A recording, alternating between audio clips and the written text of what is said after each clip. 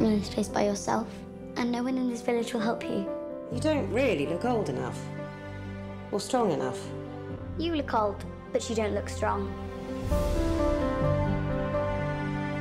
Thank you so much for coming.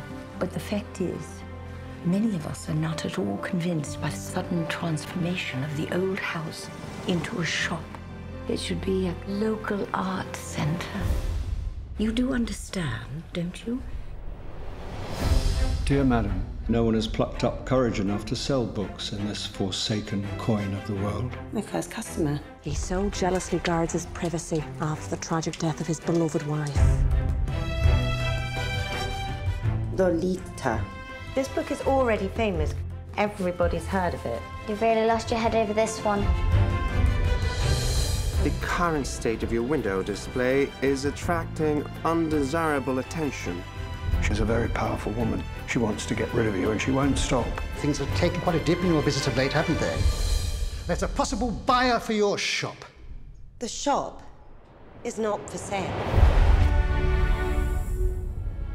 Let me tell you what I value most about human beings. Courage.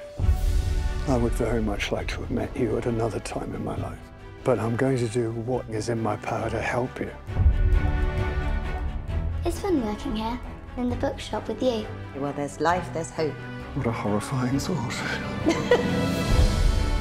You have to succeed if you give everything you have. Well, I've only done what I felt was right.